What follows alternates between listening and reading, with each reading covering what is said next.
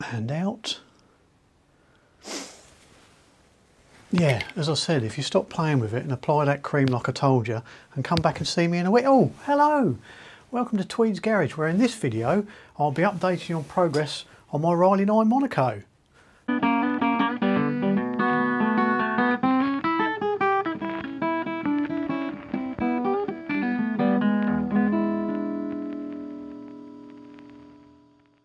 In the last video I discovered that the block was cracked in many places, which left me a little bit crestfallen, and I had to try and find a way round it, you know, what I could do about it. So I put that on the back burner for a bit and got on with other things. When I first got the car, there was an indicator. It's got indicators mounted on it, and the indicator switch was just a little toggle switch mounted on the side of the glove box, which was okay. But you know, you'd turn it on and then you'd forget that your indicators are going, which wasn't ideal really, especially today with the dippy drivers that you have today.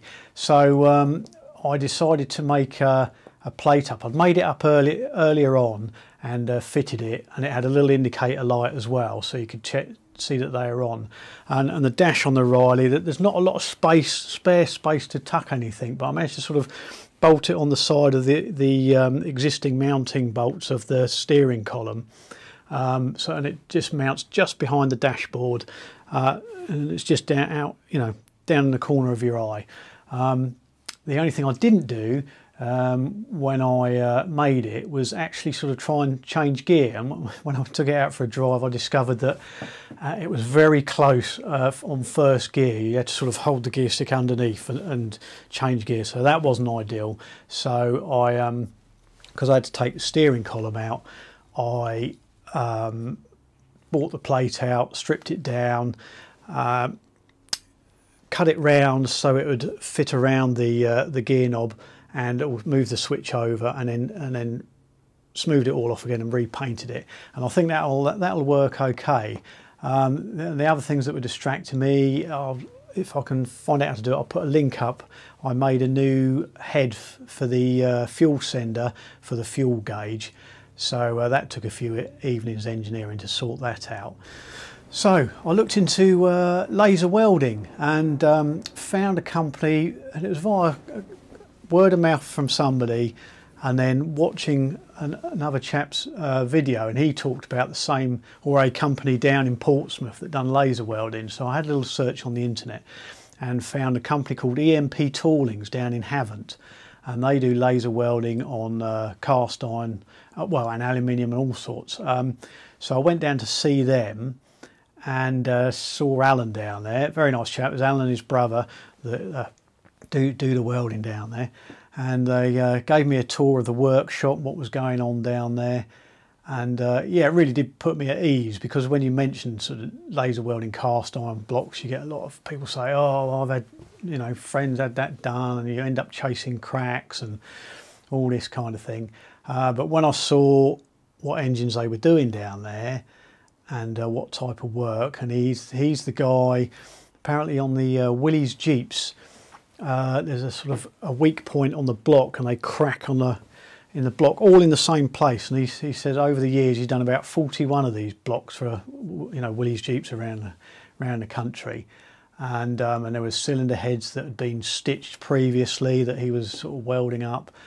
And yeah, and he was saying a lot of his clients are the who do build a lot of the cars for the Goodwood revival and that kind of thing. So so yeah, I think he knew his stuff, and it sort of filled me with confidence. And he also recommended what they do afterwards. They do the welding, and then they send the blocks off to another company that sort of immerse it in a ceramic liquid or coating of some sort, and then put it under a vacuum, and that gets drawn into all the sort of pores in the cast iron and any sort of hairline cracks, and helps seal it up. And he says all the top engine boys and that get that done, you know, as a matter of course. So you know, as he said it, I got it done just for peace of mind really. So I didn't put it in and then find I got, you know, a water leak creeping up, you know, a crack in the around the weld or something.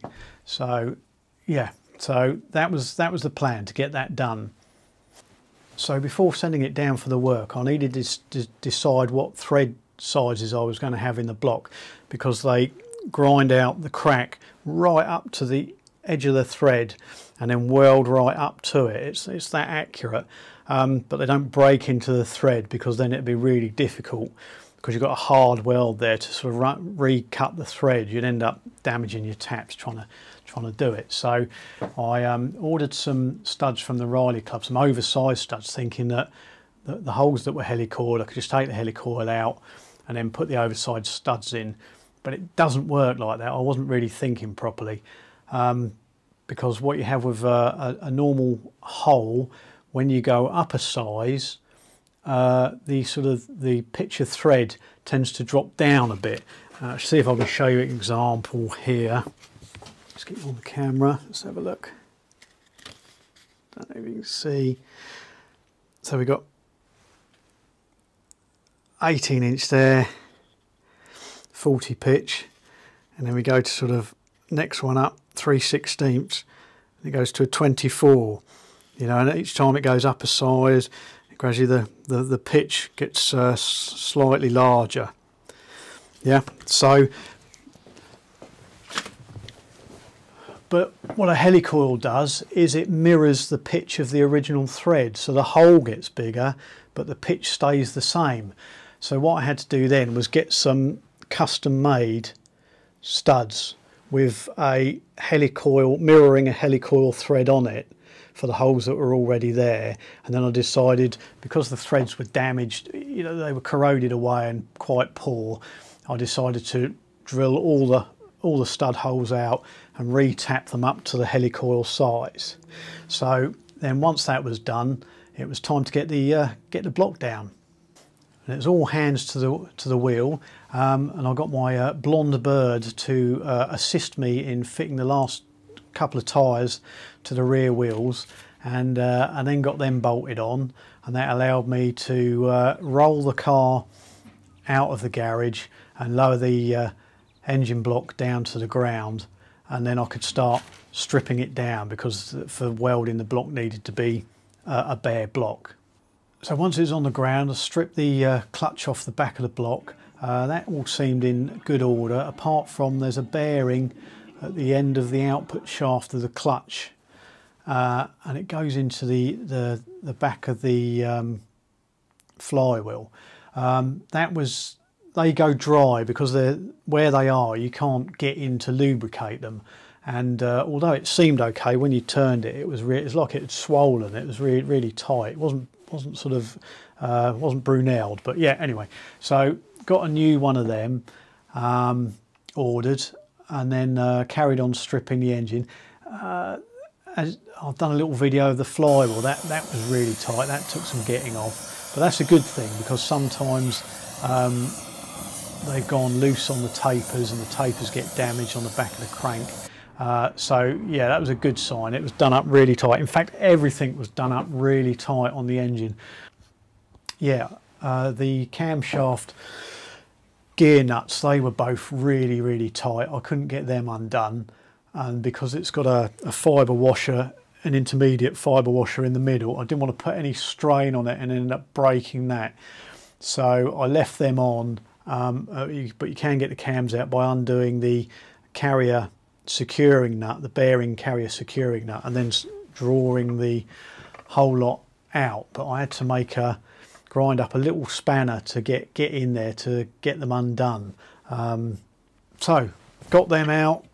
Withdrew the cam followers and the lag tappets, and put them all in order in a block of wood so I didn't get mixed up.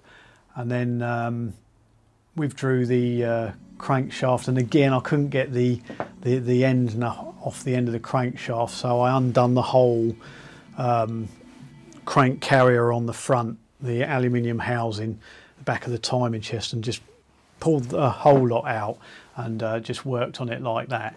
And then sort of took out all the oil pipes and the oil pressure switch and the oil pump.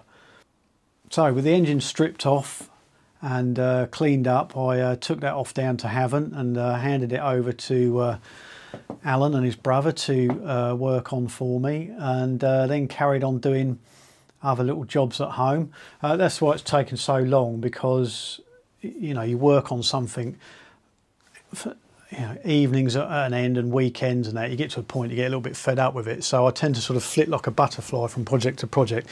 So this turned up. This was a non-runner, so I was fiddling around with that, and then there was a nice little Suzuki moped that turned up for sale, and yeah, it's just so cute, just had to have it. So I was fiddling around with that for a while. So I got on with cleaning out all the oil pipes and the oil pump, and removed the sludge trap bolts out the crankshaft, and cleaned them all out, blew them all out and washed them through. But actually they were pretty good. I was expecting to find a lot of crud in there. So then moved on to the engine components. I got new small end bearings. As I was putting new pistons and gudgeon pins in, I thought it was best to put new small end bearings in. I got 4 new ones from the club, and I made up a little little tool, a little rest to rest the com rods on, so not to damage them, and then a little pressing pin to press them out, with an adapter that went on that to then be able to press the new ones in. And that worked really well until I got to the second one and went to place the small end bush in the end of the rod, and it just fell straight through. So realised there was a bit of a problem there. The other 2 were okay, so I'd done the other 2, and then I measured up, and obviously I don't know whether the small end bearing at some time had spun round, so it was about 1 thou oversized, so whether it had been rebored and then a slightly bigger small end bush put in. So at one time you could used to get oversized valve guides and oversized small end bearings, but you know, they don't do that now. So I had to turn to the trusty lathe and turn a new one up. So turned a new bush up, and unfortunately it didn't come with an oil hole, but that was an advantage really, because all the other rods, what I had to do was blew them all up and then scribe lines to the edge of the rod where the hole, each outer edge of the hole was, and then on the bush as well scribe two lines where the outside of the hole was. So then when I put it in my little tool to press it together, I could line the lines up and then push it in and get it as much in the centre as I could, and that worked okay, because I think the hole in the bushes was slightly smaller than the hole in the rod. So once they were all pushed in, so heated the rods up, pushed the small end bushes in, drilled the holes to the correct size corresponding on the rod, and deburred them, and then reamed them all to size. So and that was them all sorted. So with the rods done, I then balanced the rods and balanced the pistons all to the so they're all the same weight, and then put them to one side, and then they were ready for when the block came back.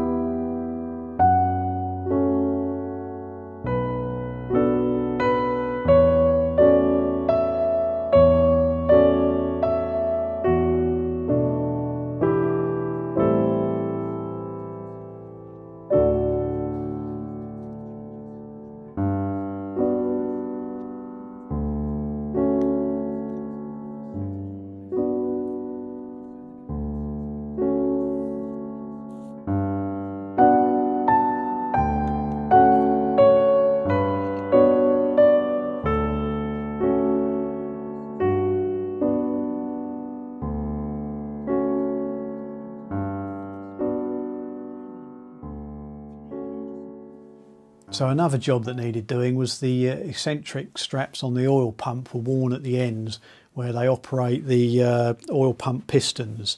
They'd gone slightly oval, so I put them on the mill, ascertained where the original centre of the hole was, then bored them out slightly over size, turned some little bushings up to go in, and then silver soldered them in, cleaned them up on the mill, and then re-drilled them. So reamed them to size and then tried them, and that seems to have improved that problem no end. So then all we had to do was wait for the block to come back. So when the block came back, yeah, really nice job on the top, but then I had to, another problem I had to sort out was the bores. They weren't too bad, a little bit of ridging at the top, and a couple of sort of rust marks where over the years where it had been standing, you know, old cars leave standing for a long time in their lives, you never know what happens to them. So there's a couple of sort of rust rings, not really bad, but sort of needed to try and get rid of. The ridging wasn't too bad at the top. The other thing was, when I first got it, I saw it was almost like it was hydraulicking. First time you tried to start it, it's sort of really sort of sluggish to sort of spin up, and then the second time it was fine, and I didn't think anything of it. But when I actually took the engine apart, found that number 3 cylinder had obviously sort of seized up at some time, and it was getting better when I was driving it. It was obviously getting better. It was wearing itself back in again, but there was some aluminium pickup on the bores, but no scoring on the bores. So with a hand scraper, I managed to scrape off the old bits of aluminium, and then I honed all four bores to clean them back up again, and then got on and painted the block so it looked nice. So it's all nice and shiny. And then start assembling it. Cool, isn't it hot? It is hot, isn't it? Yeah, I think this might be a two-parter.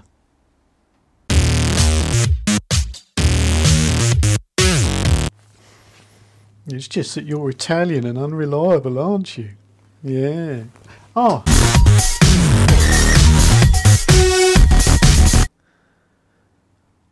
When it used